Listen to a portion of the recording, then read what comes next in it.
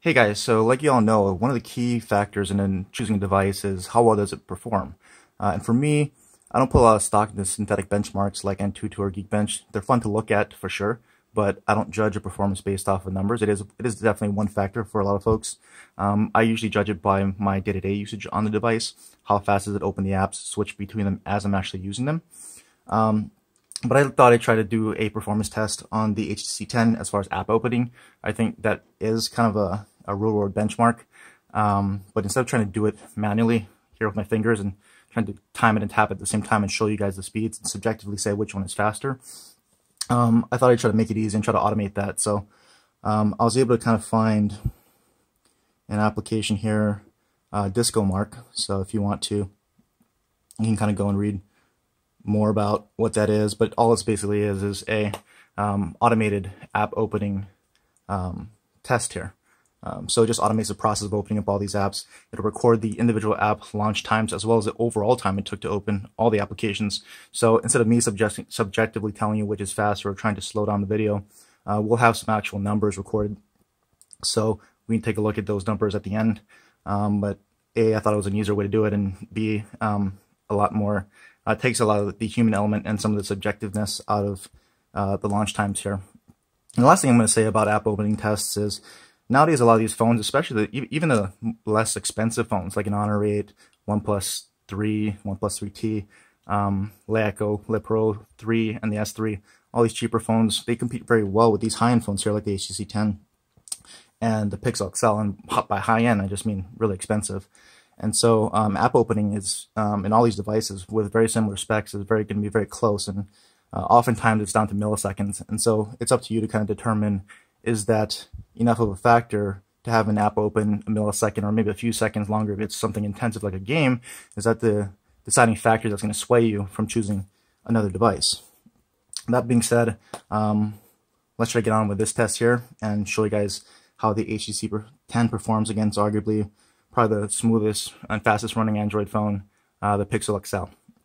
So just to kind of make this all fair, I'm going to try to reboot these things.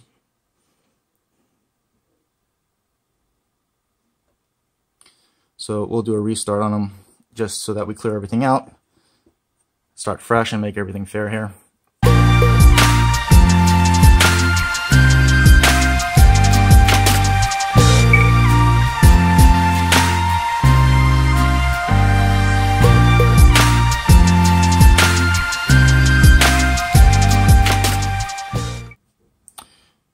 And now we're going to launch Discomark and load up the apps that we want to be able to test here.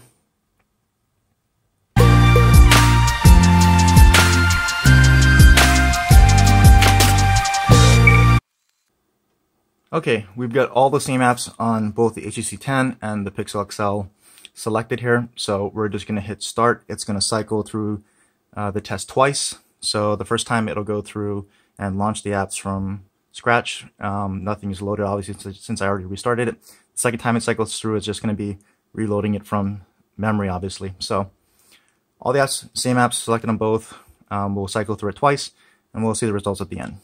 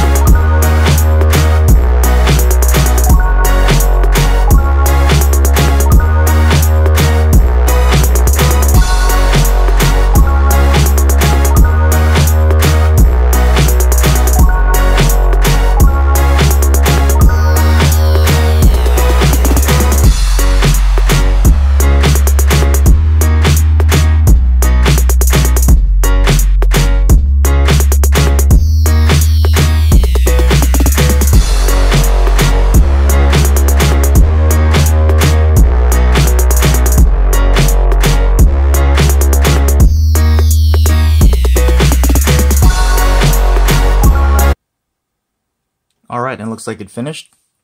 And like I said before, with Discomark, you can see each of the individual app opening times here. So, for example, you know, Amazon opened up faster here. Android Central opened up faster on HTC10 as well. And you keep going down the list. Overall time, so it displays the time at the bottom here, which is the overall time it took to open all these apps and that's the average over the course of those 2 runs there. So I'll scroll through the list, and you can kind of take a look for yourselves. You can pause the video, take a look, and compare some times if you want.